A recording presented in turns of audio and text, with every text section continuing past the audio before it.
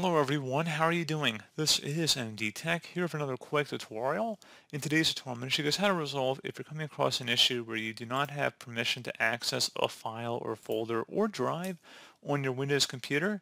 And it might say that you don't currently have permission to access this folder. Click continue to permanently get access for this folder, and you click on continue, but it doesn't let you do it. So this should hopefully be a pretty straightforward tutorial, and we're going to go ahead and jump right into it. Also, you might be getting an error that says contact your network administrator to request access. So if you are the network administrator or that really doesn't make any sense and you're not on some network work domain perhaps of some sort, I'm going to show you guys how to hopefully cover this without too much of a problem. And we're going to jump right into it. So let's just start by actually accessing the folder or locating the folder we're having the problem with.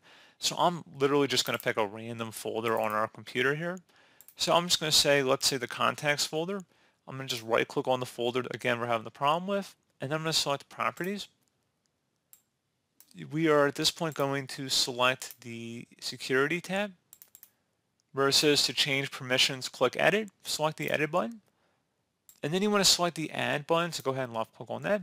Where it says enter the object name to select, you want to go ahead and just type in your user account name or just go ahead and try and search for it. So once you have this open here, select the advanced button. And then you want to select Find Now. So go ahead and left click on that.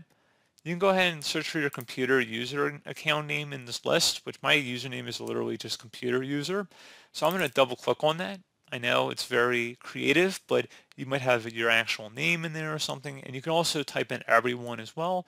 Not usually the most preferred option, but you can certainly do it. I've never had a problem doing everyone. People sometimes have an issue with that for whatever reason. You can search for that on your own time, but generally speaking, that's okay as well. But I found my computer username, so you can see it's registered here. I'm going to go ahead and select OK. And then once that is done, you're going to go ahead and select this account, and you're going to make sure everything is turned on and allowed. And again, if for some reason they're turned off and you're unable to set them to allowed, then you can select the add button and type in everyone, select check names, then select OK. And now at this point, you should be able to select full control here. And then you would select apply and OK. Again, if you can do it the first method, then you can just set it to everyone. And then once you're done with that, and it's every user on your computer. It's not like everybody on the internet. So I just want to put that out there, guys. So, you'll use all the user accounts that are on your device. So if you only have one user account and maybe you have a hidden administrator account, that's what that means. So we're going to go ahead and select OK to save that. And then you should have access to that folder at this point to copy, remove, add files, that sort of thing. So pretty straightforward process, guys. Do hope I was able to help you out, and I do look forward to catching you all in the next tutorial. Goodbye.